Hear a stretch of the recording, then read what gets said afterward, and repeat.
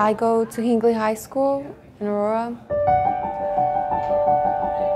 I first met Cassandra. I'm a math teacher here at Hinkley. I started early high school math in middle school. She would come in and ask me questions. I didn't know who she was. Sophomore year, I started taking college algebra. We started to develop a understanding and a relationship. Math is beautiful. I like math. I think it's beautiful. I mean, you see math everywhere, right? She loves it, she's good at it, she's great at it. No, I'm not good at it. I show up. What is different about her is her work ethic. You will not outwork her. My dad did a lot for me. Had some struggles in her life that most people don't face. I should give back.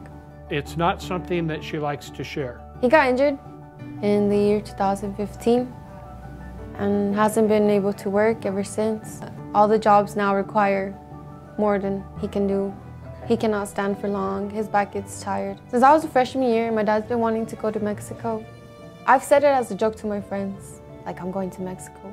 But like now it's like I'm hitting my last year in high school, and I know my dad's been waiting for this last year.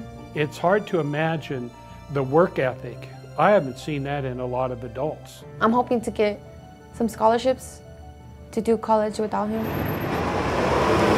I wake up like at 7. She'll come into my classroom sometimes and say, I'm just so tired. Well, sometimes I don't get home until like 9, 10. School, I work, and I study. I do concurrent enrollment with CCA. I'm mainly focused on scholarships. So she's excited but a little nervous about coming up with the funds. I don't have, these are like college letters. She recently was accepted to School of Mines, and she's also accepted to CU Boulder engineering program. I'm gonna do Duke and Yale, just to apply. If I get denied, we're not telling no one.